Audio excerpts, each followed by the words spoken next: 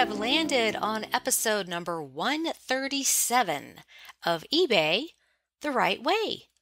Today's date is November 1st, 2023, and my guest is Melissa in Texas.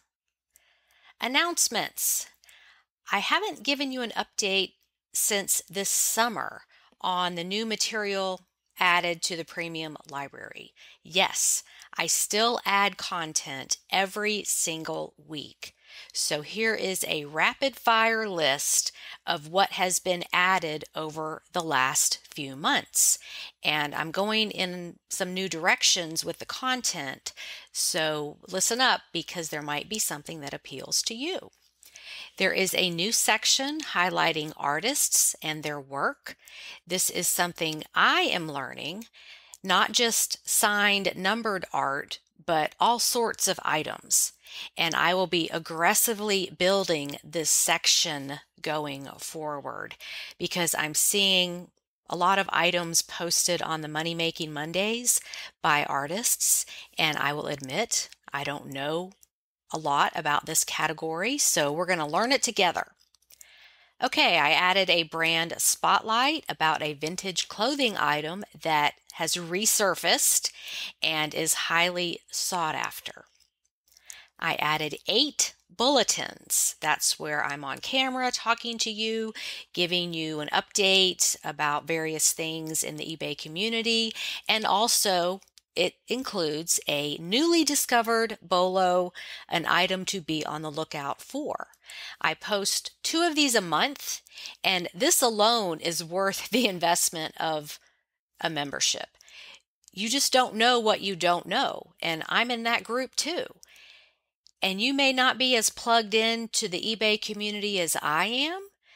I research and record new information about BOLOs every day just by paying attention. So I am your personal researcher, and so you can check those BOLOs for what I'm out there learning. Collectibles, another category I am diligently learning and sharing with you. 3 new lessons there. Ephemera, or paper stuff. This is just fascinating to learn how much people will pay for what looks like trash. There are 2 new lessons there. Another lesson in the golf shirt course. 3 new keyword lessons helping you speak the buyer's language so they can find your listings. This is crucial to being found in search. There are a total of 35 keyword lessons now, and these help you up your title writing game on eBay. This is a great resource if you have trouble crafting titles or knowing the most recent lingo. You've got to speak the buyer's language so they can find you. Another lesson in the plush course. I continually build on this section, and it has 14 lessons now. And all of my lessons are usually less than 15 minutes long. I create these knowing that your time is valuable. I get to the point, show you what you need to know, what you need to look for, what things are selling for. So these don't drag on and on. They're short, sweet, and to the point by design. Okay, there are 2 new Q&A podcasts. These are audio files, so you can listen while you work. And the premium library is my gold standard of educational materials for eBay sellers. I am passionate about helping other sellers learn and find success on eBay because we can all be successful. It's not a competition. There are now a total of 545 lessons, adding up to 131 hours of education, along with materials such as flowcharts and cheat sheets that you can download. You can download anything you want and keep it forever. That's by design. And you receive the help desk service directly with me via email. I do not outsource that because I want to help you directly and I want to make sure you're getting the right answer. My guarantee is that I answer within 24 hours, usually much less. So there you go. That's what I've been doing in the background to help everyone learn more and ultimately make more money on eBay. If you haven't checked out the premium library, or maybe you've been away, I encourage you to try it for a month so you can see everything for yourself. Okay, commercial over. Now for the conversation with Melissa. Welcome back, listeners. I have a repeat offender on the Money Making Monday thread with us, Melissa. She's been posting a lot of cool stuff. So it's her turn to be a victim on my podcast. Hey. How are you doing this morning, Melissa? I'm doing great. Okay. And where are you located? I am located in South Texas, right on the border of Mexico. Oh, that's interesting. So do you take advantage of that location to run over to Mexico for little weekend getaways and stuff? Absolutely not. Oh, you don't? Okay. No.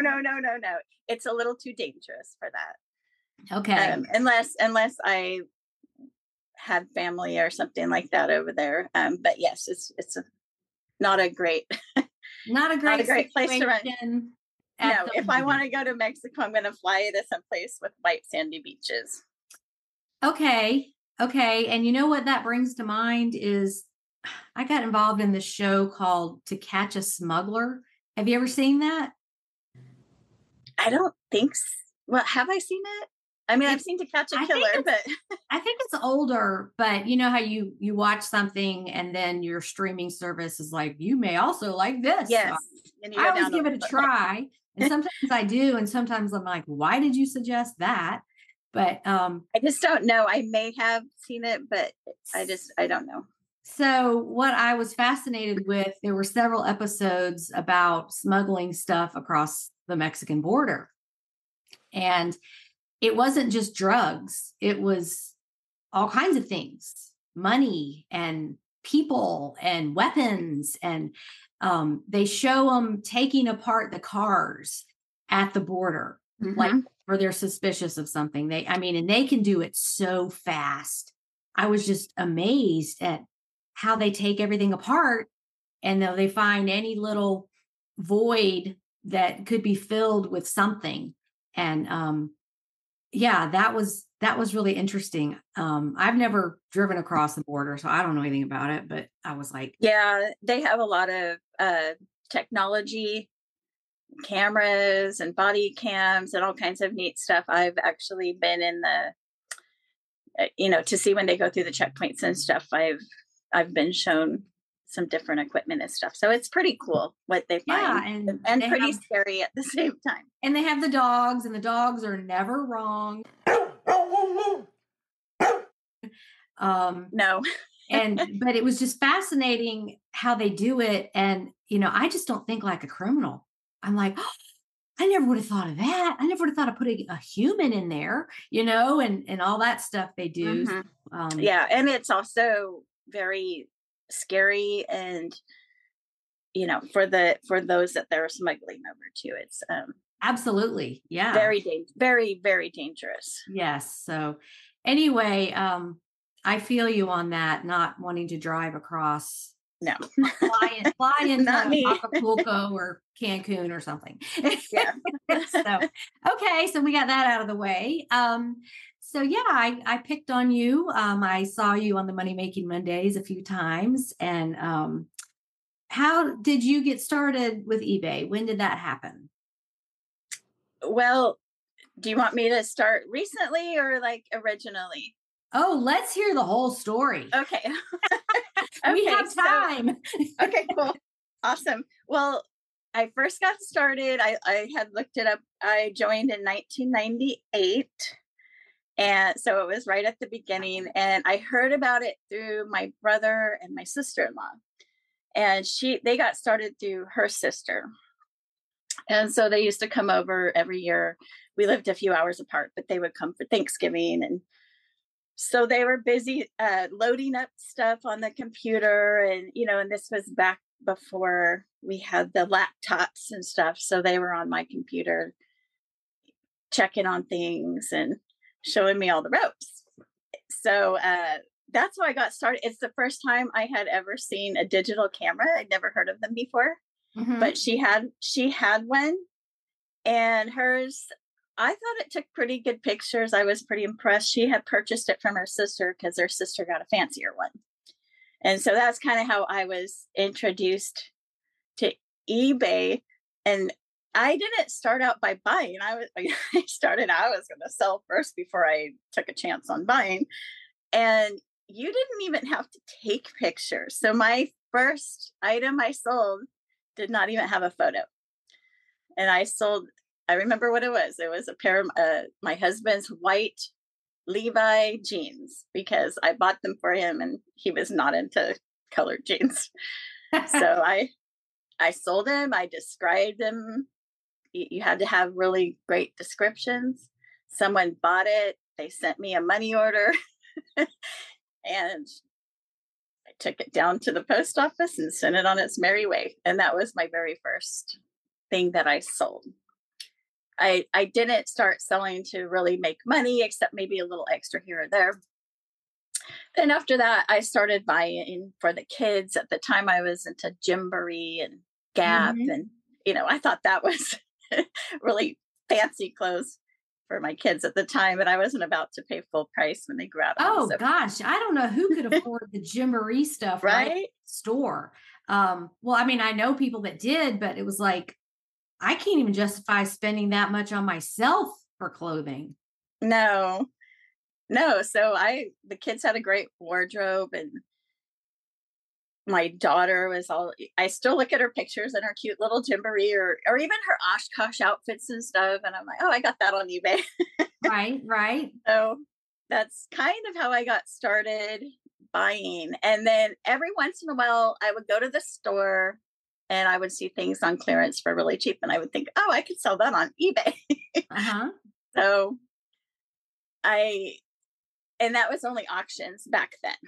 Right. And it's like your worlds collide when you start thinking with your eBay brain and put on your eBay glasses. It's like, oh, I could take this thing from over here and sell it on eBay. Right. Here. And yeah, I had never heard the term retail arbitrage. That's kind of a newer term.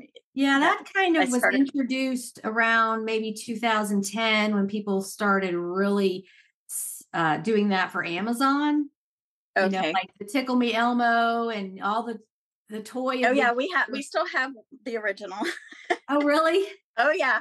My mother-in-law is one of those people. She has to be the first to get something. So my son got Tickle Me Elmo the year that chaos erupted.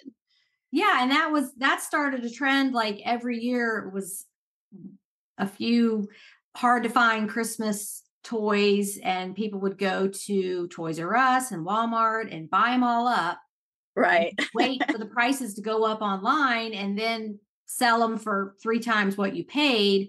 So listeners, that doesn't really work anymore because we've got so many people trying to do it. That was a new concept. And you've got the stores limiting what you can buy, like how many you can buy. Right. You can't buy 20. And back then they didn't really have much of a return policy. That was just on the individual person. And now I think probably after Christmas, the parents are going to go scoop up ones they find on sale and send back the old ones, find something wrong with it or something. Yeah, so that scares me a little bit. The Christmas switcheroo where they just get it at whatever price online. So their kid can unwrap it on Christmas morning. And then in January, when the market settles out and the prices go down, they return the one expensive one they bought online and just go get one locally. And it's called Returnuary for a reason. Yeah. Yeah. So I would find some items. And one thing that I didn't understand was, now with the buy it now, we just leave it and kind of forget it for a while. But then, we had I don't know how we had the 7-day auction was the one that I always used, but it didn't have a bid in 7 days. I was so disappointed because you had to pay fees to relist. They didn't have the store and all that stuff, special prices. So anytime you would see that green, I remember seeing the green sales that, oh, you got a bid. And that was pretty exciting. And then if it didn't, I would think, oh, there's something wrong with the product. Not really understanding all the algorithms and all the stuff that goes into it. So that was kind of my first foray into the world of eBay. And then I also found another auction place. I don't know if do you remember Yahoo auctions back then? Yes, I do. Did you ever? It was a very similar format. So when eBay started getting big and, there's a lot more competition, I started listing stuff on Yahoo auctions. And I sold a lot on that one because it maybe didn't sell for as much as it would have on eBay, but there were less buyers. So there were more potential customers, I guess. Like the pool was smaller. Right. And so I started doing that for a while, and then eventually that just faded out. And then every once in a while I would sell something like maybe an old phone or, an old something that I thought was worth something. But I never did it really for profit. It was more just for fun and to get a little extra change here and there. Okay. So you weren't like a die-hard seller doing it for income. You were just rehoming stuff that you didn't need anymore. Yeah, just rehoming stuff or stuff that I would find really great deals on to flip. Well, and I have to commend you real quick. I always look at the background, and you're in your eBay office, it looks like, and your cube I usually have storage. it flared. Is that cube storage back there? Yes, and that's just it's so neat. It's like I don't see any stuff. Everything is tucked away. Your shipping supplies are neatly stacked. It looks like your white background is. Oh, those are extra. Yeah, those are extra. Yeah, and it's just like, wow, you get a prize, gold star for neatest office.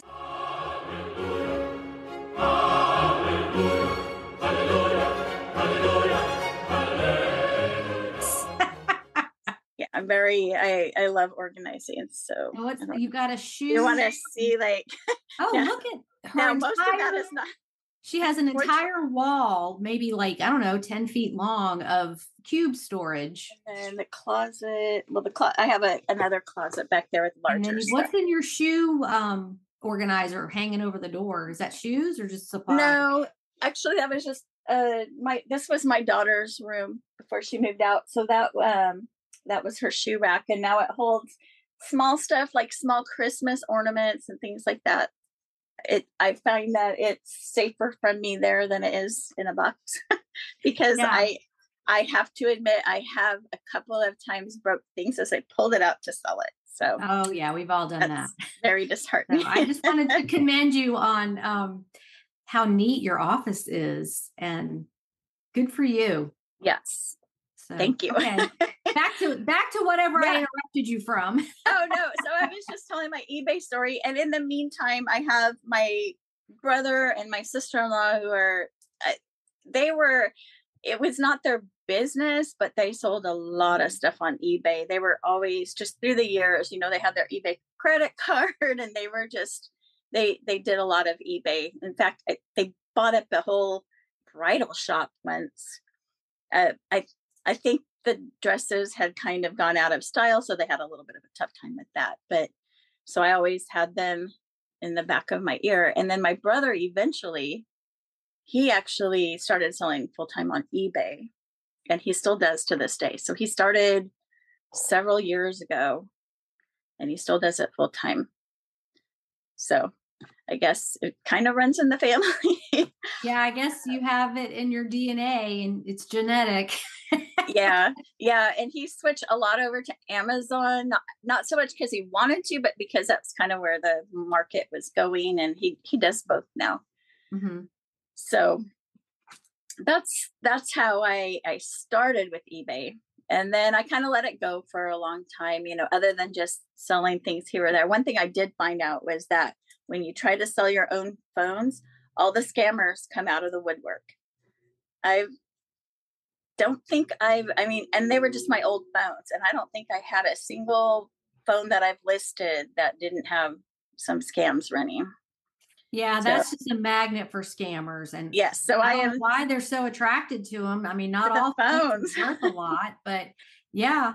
And so what kind of questions would you get? Like what tipped you off that this is a scammer? Well, like one of them was, well, for one, people would bid, because at the time I was still doing bids, even though, like, I want to say in the mid, I don't know, 2012, 2015, somewhere in that era. And I know there was buy it now, but I was still old school. Okay. I purchased buy it now, but I really wasn't comfortable with selling buy it now because I never had done it. So I would have it on auction and I would always get bids, but it would be the winning bid would be the person that didn't have any feedback, and they'd be from a different country, like Timbuktu somewhere. Mm-hmm. And they wouldn't purchase it. And I found out, I believe what was happening, some of them were running it up because they were competitors. And so they didn't want mine selling. So they were Okay. just stringing me along. And I had several like that. Mm-hmm. And so that's when I thought, you know what? I definitely am not really interested in electronics, maybe small ones here and there, but the phones, no, because it happened more than once. So I now have a bunch of phones that, are in my collection, my old phones. Mm-hmm. So that's kind of, and it was every single one. Every single one was from a different country with zero feedback, which I have buyers with zero feedback and from different countries, but then they wouldn't pay. But it just, the questions that would come were just strange. They would message strange things. So Mm-hmm. no more. Okay. Yeah, that's kind of how we decide what we want to sell and what we don't want to mess with. Yes. um, electronics, unless you know what you're doing and you know all the parts are there and it works right, because what happened to me was I did try that on a few different things, and I didn't really know a lot about what I was selling. Live and learn. And I would I would sell it, and then the buyer would say, oh, this is missing, or this isn't working right, or I have to replace this piece. And I didn't know if they were being truthful or not. So I kind of just gave their money back and moved on, because how do you prove they're lying if you don't even know that much about the product? Right. And I know some people do like the disappearing ink, and they write in the, inside the battery compartments and all kinds of things to see. Cause I guess there's a lot of switching going on. But Mm-hmm. for me, I just don't want to deal with that. I'd rather just refund somebody their money and move on. So, Yeah, it can be I mean, tricky. it's irritating, but Yeah, that's true. But sometimes you have to go through that to figure out where the danger zone is. Like, okay, I'm right. not doing that anymore. So, Right. I'll leave that to the experts. okay. Well, So, do you want to talk about some things that you've sold over the years? yeah. Well, so I never got back to the recent when I decided to start reselling on a more on a continual basis, because now I do it like every day. I do it part time because I do work full time. I do it very part time, but I don't even know how, but again, that algorithm on YouTube Uh-huh. sent sent me one day to, I have no idea why it suggested this video, but somebody was doing an unboxing of a liquidation box. And I thought, oh, that looks interesting. So I clicked it on, and from there I went down the rabbit hole. And this lady, I still watch her to this day, but I was thinking some of the things in there, I'm like, people aren't going to buy that. And then she'd come back with like her prices, and this sold for this and this sold for this. And I'm like, what? Why would somebody buy that? They could just go down to Walmart and purchase it or whatever. So I started thinking, then that sent me to other people that were doing those unboxings. So I started watching more people, and then I thought, you know what, that looks like fun. That's something that's totally up my alley. So at first my thought was, I'm going to get all these liquidation boxes and I'm going to do Amazon. Well, right about that time, number one, I don't do things. I'm not somebody who jumps into something right away. I have to think about it. And I overthink things. So I overthought, it took me 2 years to start selling. But by that time, Amazon is pretty much oversaturated and their policies started changing, and not for the benefit of sellers. Yes. So that's why I left. Yeah. And then also people started getting in trouble with some of these companies for selling on Amazon and not having the proper, and it's not that you had to have like a wholesaler, I don't know, permit or permission, I guess, but they're just protecting their product, some of them. So then, but then Amazon started coming after people for no reason. And I know eBay does to an extent, but I just thought, you know what? I don't think I want to deal with this. So, and that's what happened to me. I got into the retail arbitrage, and I use this example of coffee. I bought a whole bunch of some kind of coffee. I think it might have been Dunkin' Donuts pumpkin spice or something, like at the end of the season. And I was like, oh, it was marked down, bought it cheap, put it on Amazon, and, maybe had like, I don't know, 50 bags of it. And then they would email, this is not allowed. This is not allowed. The company, whatever it was, they stopped allowing their products to be sold by third-party sellers on Amazon. And so you had all this inventory that didn't sell. And so, the coffee had, I think, a 2-year expiration. So guess what everybody got for Christmas the next year? I made all these gift baskets with that coffee, gave it to everybody. Like, I got to do something with it. But, and then especially with FBA, which is fulfillment by Amazon, if you shipped it in, stuff was in a warehouse, and then something like this happened. It kept happening over and over again. This is not allowed. And you had a whole bunch. And so then you had to pay to get it back. Or and then you had to be gated. And tell them to throw it away. And it was just, a lot of people lost their bleep in doing FBA because of that. And it was very scary, because you had spent all this money on inventory and then couldn't sell it there. You had to figure something else out. So that's why I went back to eBay and became like a cherry picker. It's like, I'm never doing that again, because I decided I would dodge that bullet, because then they started closing it. You had to be gated in this, and you had to be gated in that. And then it just got stricter and stricter, and what you could and couldn't sell. And then a lot of people were getting things returned because, well, number one, if you have liquidation, sometimes things look new and it's not. Mm-hmm. So you can get into trouble for that. Then Amazon has, they get first dibs basically. And then also I understood that sometimes, like when you send stuff in, that's not necessarily your product that gets sent to somebody. It's, you send it in as a new gadget, and somebody buys that gadget and it's at another warehouse. It might be, you might get paid for it, but they're going to grab, I guess they just have areas. Yeah, it's like a big pool of stuff. And then maybe yours is perfect, but somebody else sent something in that's not. So it's like, no, I don't need that.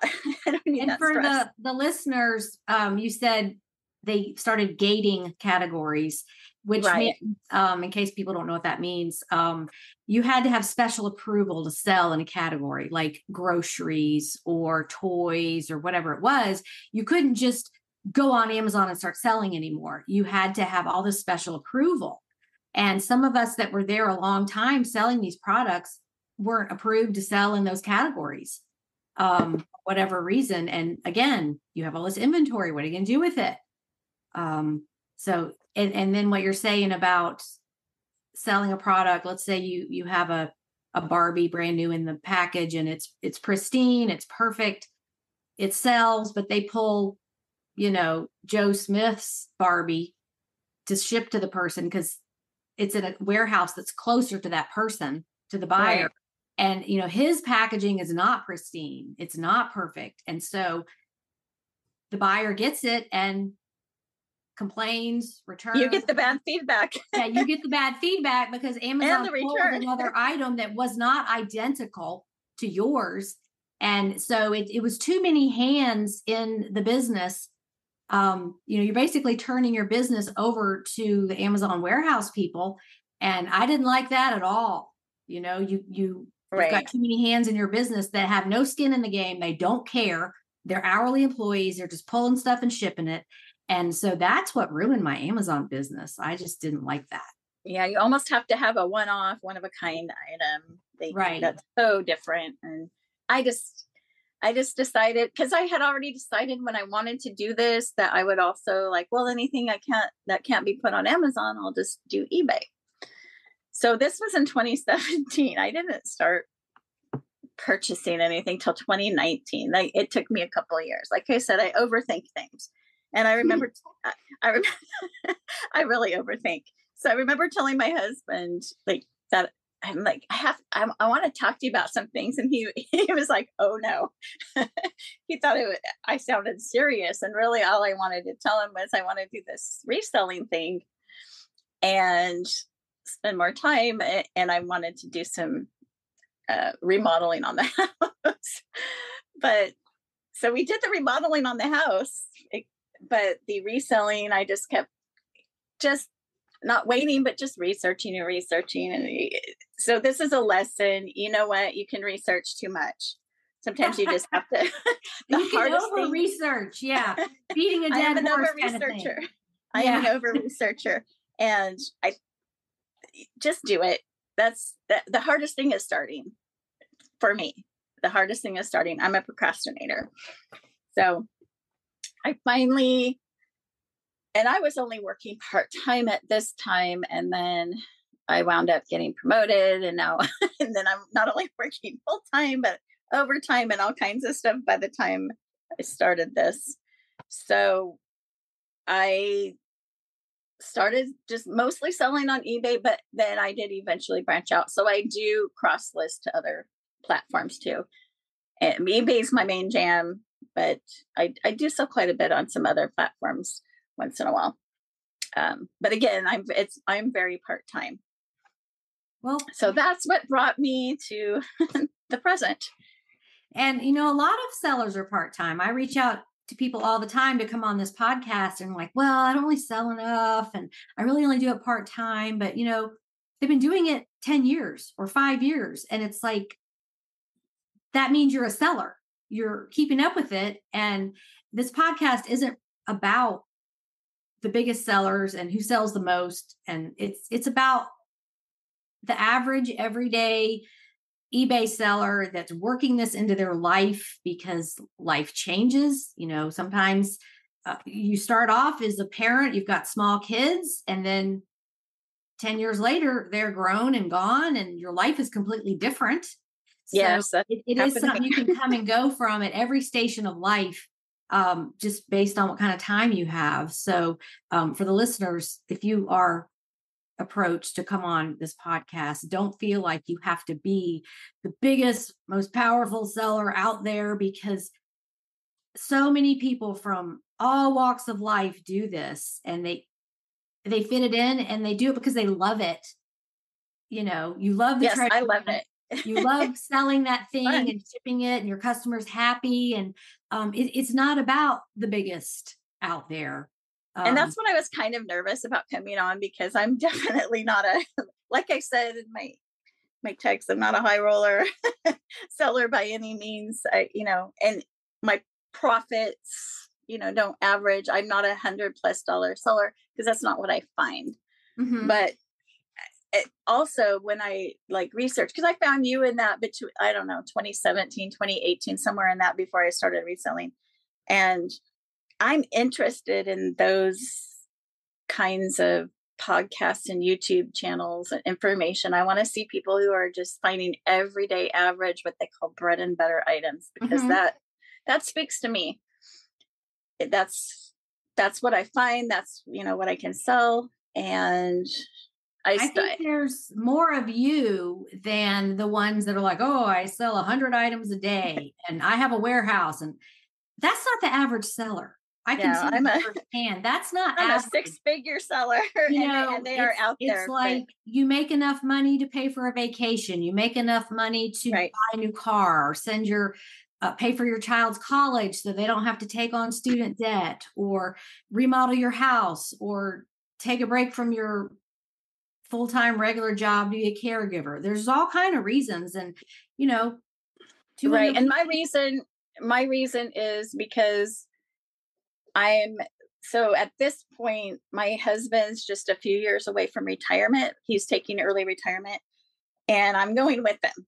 And I won't be ready for retirement from my job yet, but I'm not sticking around. So I knew we had to start planning. And yes, we have, our retirement funds in place and stuff, but that only goes so far, and we don't know what the future holds. So I wanted to start this and get it going as something that I could have, for extra money when I retire, because we do like to travel and, all that extra stuff that we just aren't sure what's going to happen.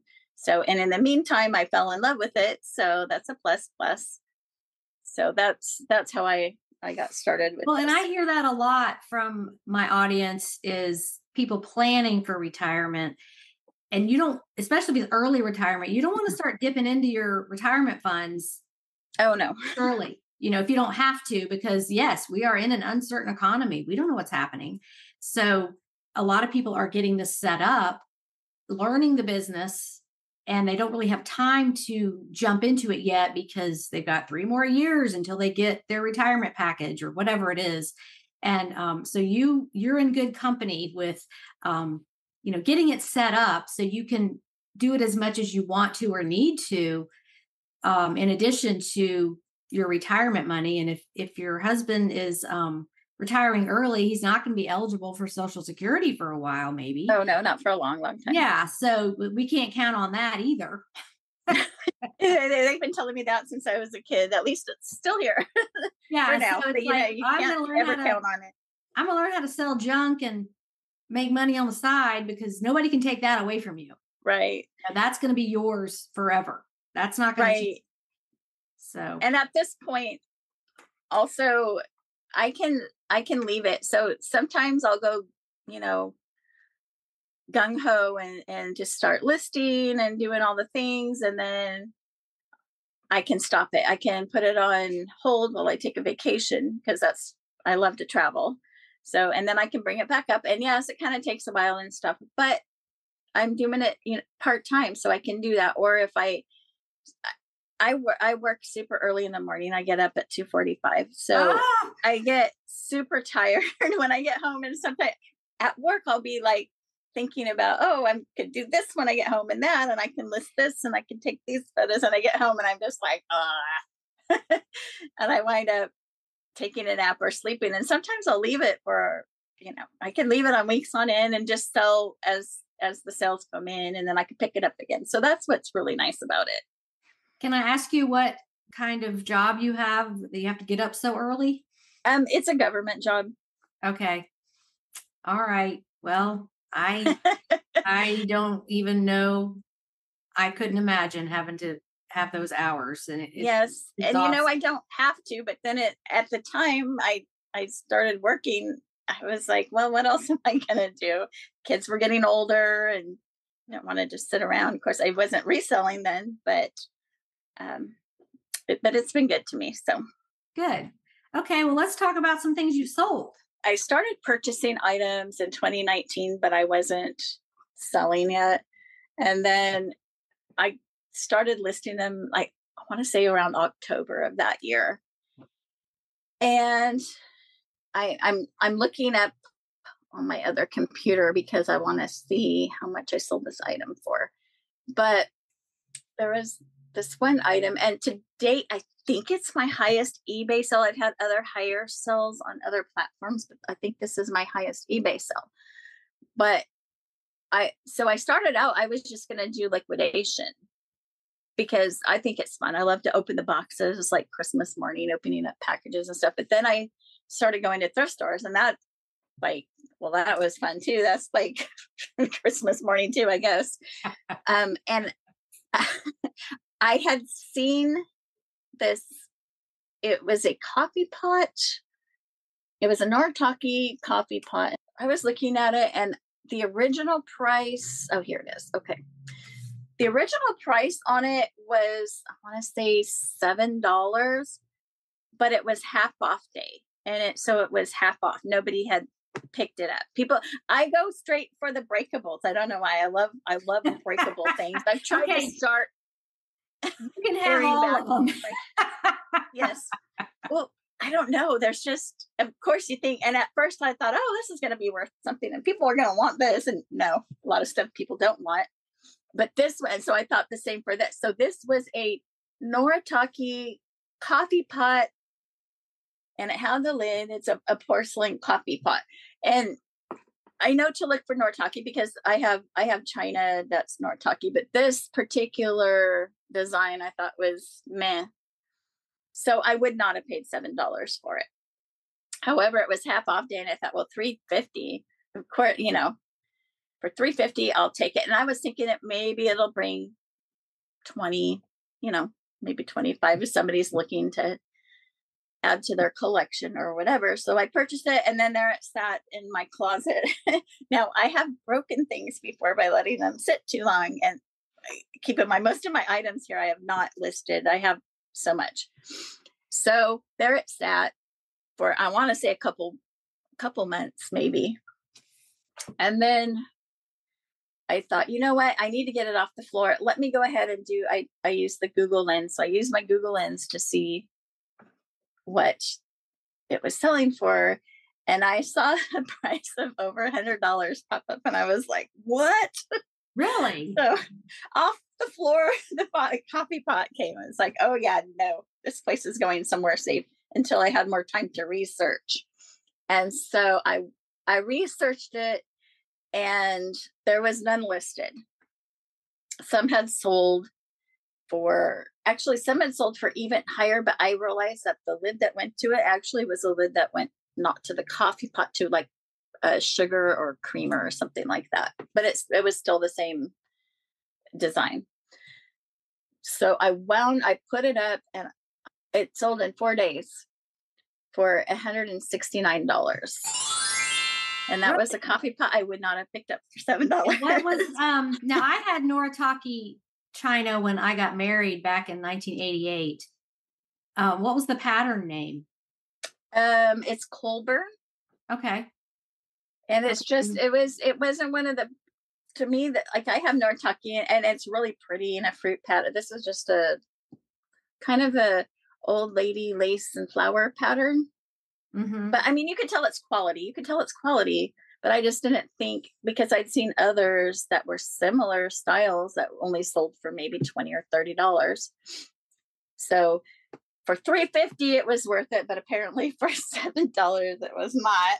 Yeah, but you never know when you're going to have the only one of something. Right. And then I wasn't treating it very nicely, because I thought, well, not that I didn't want to, I just wasn't being super careful. So then after that, I was like, oh no, this is getting listed. And there might be 2 or 3 out there, and then those sell, and then yours is the only one. So right. Yeah. That's why you have to realize, okay, I'm going to price it accordingly. And at some point mine might be the only one, and there's your sale. Yeah. Well, it sold in 4 days. And then the lady who purchased it sent me a really, really sweet message after she got it. She was so, so thankful. Apparently it was her mother's set, and she was adding to the set. So Okay. her mother had passed away. And so she had inherited her mother's set, and she had been looking for this for quite a while. So it was a win-win. I made good money, and she got something that she cherished. So that was That's a great pretty story. exciting for me. Yeah. And it was right, just oh no, maybe it was about a little over a year after I started reselling on a more consistent basis. So Yeah. And so that was you were pretty, drawn to that item, and it worked out, it worked out. Um, Yeah. And I'm not one, I don't shy away from shipping. I don't mind. So far, oh, knock on wood, I haven't had anything break, but I'm probably an over packer, maybe. Hey, I don't think you can be when it's something delicate like that. Right. Well, to see the way that the post office, and not just the post office, but any postal carriers treat some of the packages, you have to be. And I know there's a thing out there with people saying that they feel like when they put fragile stickers on the boxes that those items tend to be roughed up. Well, that's true. I used to work with a guy who he wasn't a great coworker. He told me a story. He thought it was funny. He used to work for a postal carrier, not the post office, but a different one. And he said, "Oh, every time a box came in that had fragile, we would shove it and we would throw it and we would like jump on it." And I was mortified. I was like, "Oh my gosh, how could you do that?" Because he thought I was going to laugh with him. And I'm like, "That's terrible." And he was like, "Oh, well, it wasn't me. It was my coworkers." Of course and I'm like, not. "No, you Yeah, just told me it was you." So that's a true story. And I'm not saying most of them or all of them are like that, but that's the mindset of some yeah, I've heard of that the my entire eBay individuals. career, that I don't put fragile on anything. putting fragile on your package is an invitation to Exactly. have it treated like a football, and kicked and thrown. And I've heard this enough. Yeah, all it takes is that it. one person. So, and most of them, I think, treat them, as well as they can, but they're still tossing, and they're in a hurry to meet deadlines and all that. So I do pack a lot around Okay. it. So that was a happy ending. What That else do was, you yeah. have on your list? I have to say, so where I live, and I know I hear over and over how wonderful Texas is to source in. Well, not where I live. We don't. My city has over 250,000 residents that are counted. Uncounted, we probably have about 500,000, and we only have maybe 4 thrift stores. People just aren't that generous here, I guess. So we don't have a lot of places to source. So I have to either source here. I'll go to San Antonio every once in a while. That's a couple hours away. And when I get out of town, I'll go places. But in the meantime, I also do the liquidation boxes and things like that. I guess right now the boxes everything's going up. Like everything's getting popular. People are, I think, overpaying for some stuff, but it is what it is. But so I have several boxes that I just jumped right into, purchased. And I don't recommend that if you don't have the money to lose. It's a gamble. Yeah. It's a gamble. And a gamble I'm willing to try, but I also have my, we're fine financially. So I have my other job to fall back on. So it's not many that I'd be very upset if I lost it. However, I do have the leeway to try different things out. So I'm not afraid to try different things out. Some of them, kind of what you're getting, and some of them you don't know at all. I paid $216.20 for the box. And it was a box that came all shoes, and all the shoes that came were all from Target. They're all Target returns, and they don't tell you like where it's from or anything until you get it. So I know Target returns are popular. So the shoes, a lot of them were just multiples of the same thing, which I know a lot of people love because you can do one listing. However, I thought several of, I thought they were kind of ugly. So I was like, oh boy, who wants all these shoes? I'm never going to sell them. And things do take a while, you're not going to sell everything off, but I have to say that I did sell everything in the entire box. Finally, I think this year I had 2 shoes left this year, and I made $748.46 on the box. So that's great.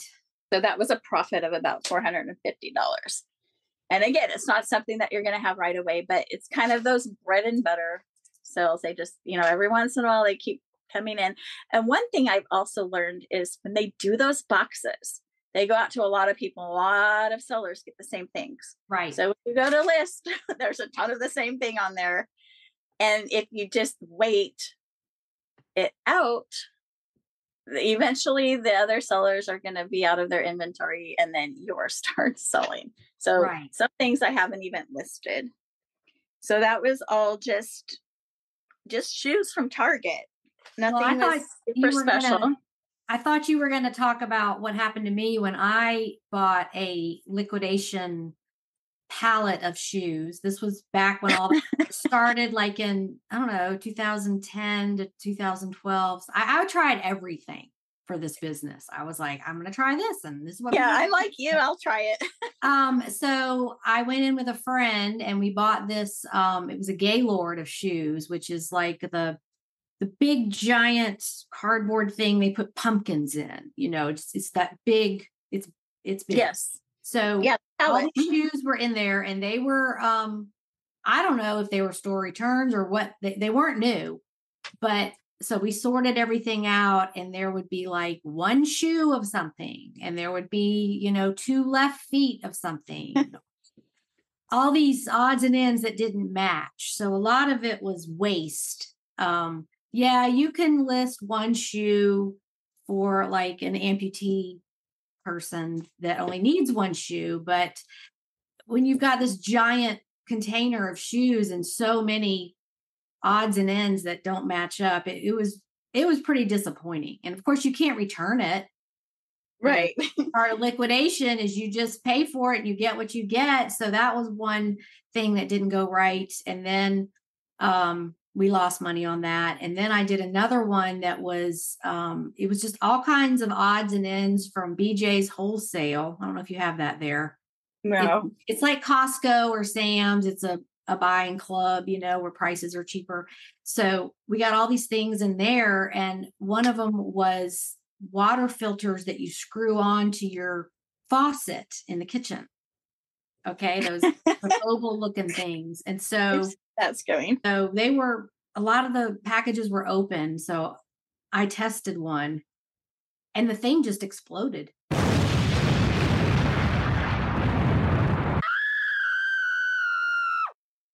I'm surprised it didn't hit me in the face. And I was like, oh God, now I've got all these defective. That's a lawsuit waiting to happen. Yeah. I was like, I've got all these defective water filters. I can't sell these. Someone's going to be injured, and that's going to be the end of me, and I don't want somebody to be injured, and I don't want to sell a crappy product. So I was very discouraged with liquidation. They probably do it differently now. Well, it depends on the company too. You have to be really careful. And I had done my research, and I made sure I bought ones that were manifested, or at least partially. They don't necessarily tell you exactly what you're getting, but like they're like brand new shoes, and they'll give samples and stuff. And some things are gonna, like, I've had hair ties and stuff too. So it's like, that's not gonna make me profit, but I'll still sell it, because every little bit coming in helps. Right. I still have some right now, and I haven't even listed the whole box, and I've had it for a couple of years, but at this point I think I showed one yesterday on the Money Making Monday. I only got $5 for it, but I'm already in the profit, almost $150 on the box. So everything from here on out is profit. I do assign like an average cost of goods to everything, but I'll still sell for just a few dollars. Most of the time I have buyer pay shipping, except for a few things. Like now I have makeup. I decided I'd try makeup.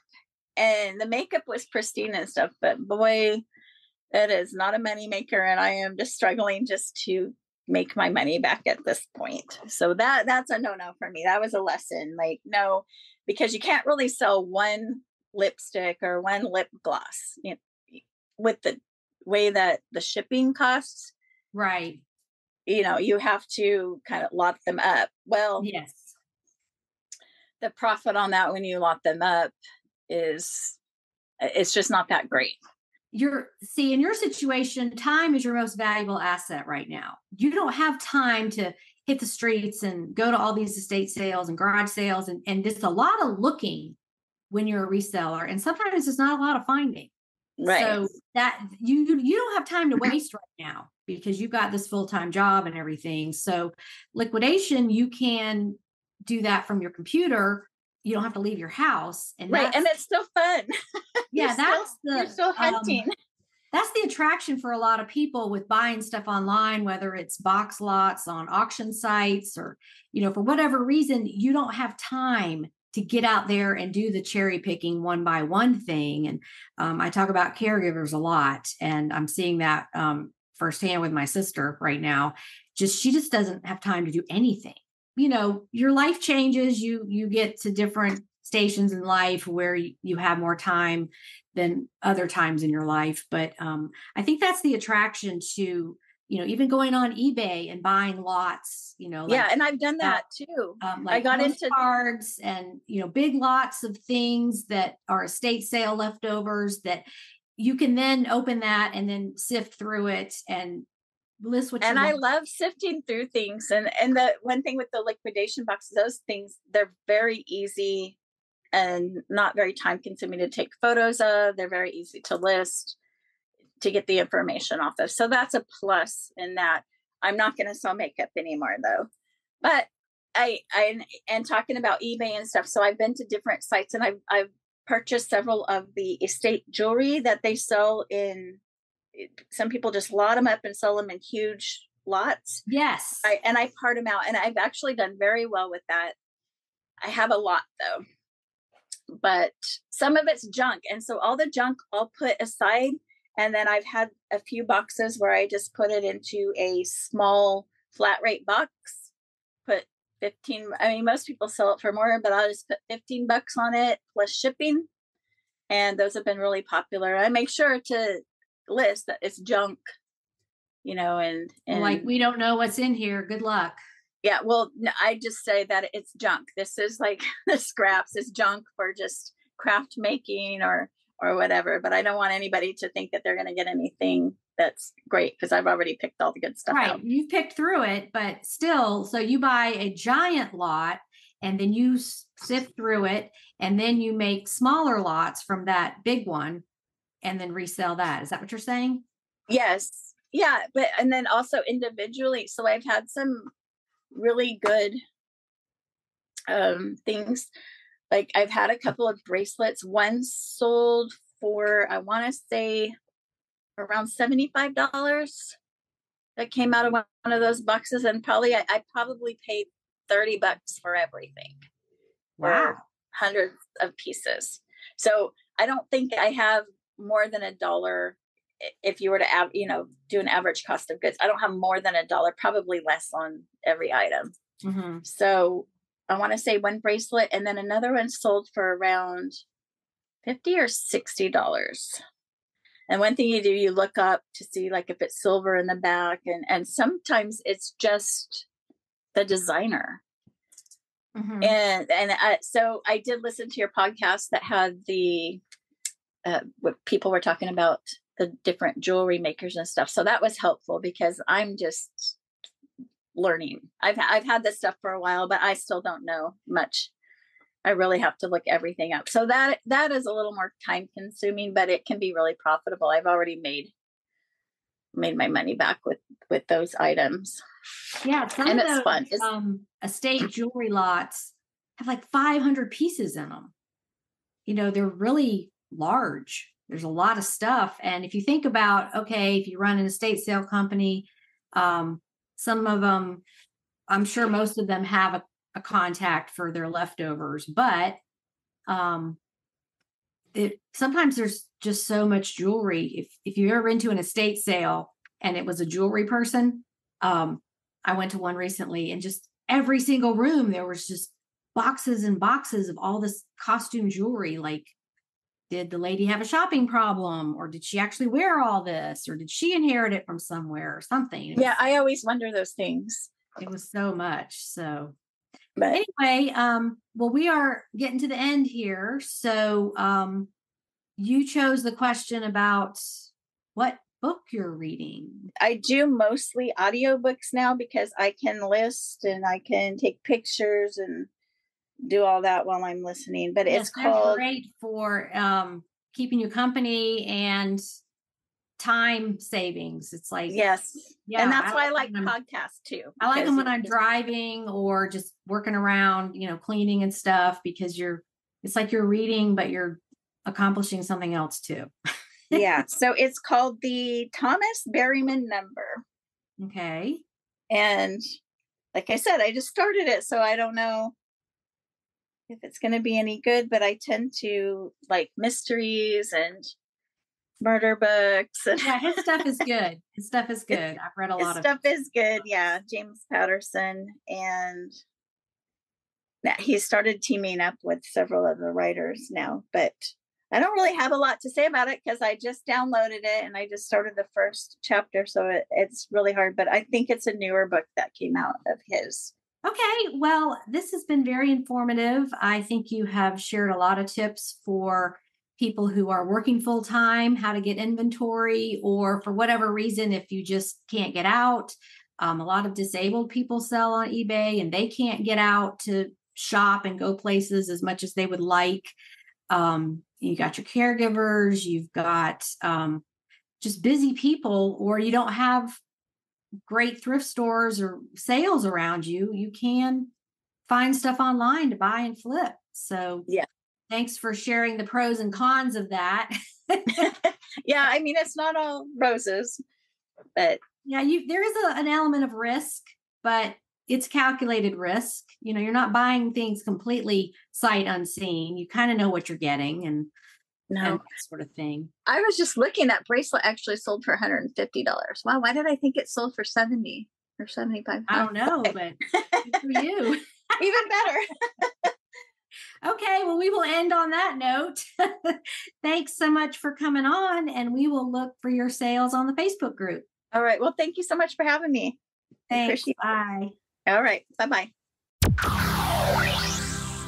Thanks so much, Melissa, for joining me and sharing so much fantastic information. On to today's trivia question. Melissa mentioned retail arbitrage, and I thought, well, maybe some people don't know what that means. What exactly is arbitrage? Here's a few seconds to think it over.